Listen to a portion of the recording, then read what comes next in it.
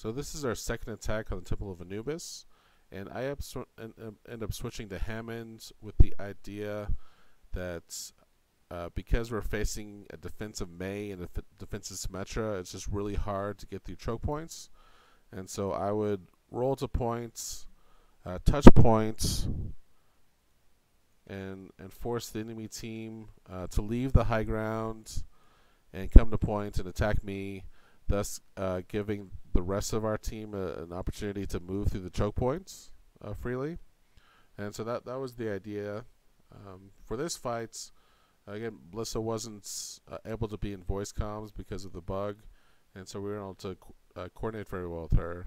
She's in a good flanking position, and if she's able to coordinate her attack as a flanker at the same time as the rest of the team is attacking from the opposite direction, then we can get maximum value out of that. But unfortunately, because we're able to coordinate very well, she attacks the Lucio a little bit too early, and then the rest of the enemy team is able to surround her and kill her, just as the rest of us are coming from spawn. And so it's just bad luck there. So I end up rolling to points, touching points. The enemy team comes to points to deal with me, leaving the high ground open.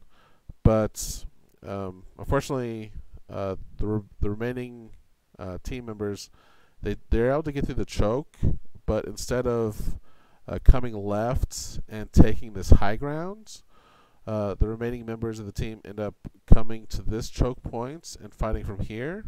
Which, if you're going against a May and a Symmetra, we want to avoid choke points like this because of the wall, because of the turrets. So ideally, and again, this is something I could have communicated more clearly, is when I come here to touch the points, and they fall back to deal with me, then the rest of the team would have taken this high ground, and it still would have been 4-on-6, but the rest of Larissa and the rest of the team could have played really slowly, took the high ground and held it, while Melissa and I come back from spawn and add reinforcements. So that would have been could have worked better, and so we'll see it first.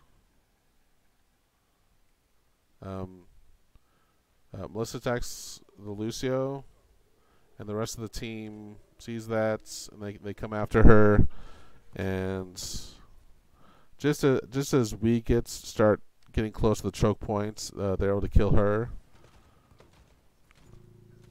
I come to points and start putting point pressure, and all of the enemy team,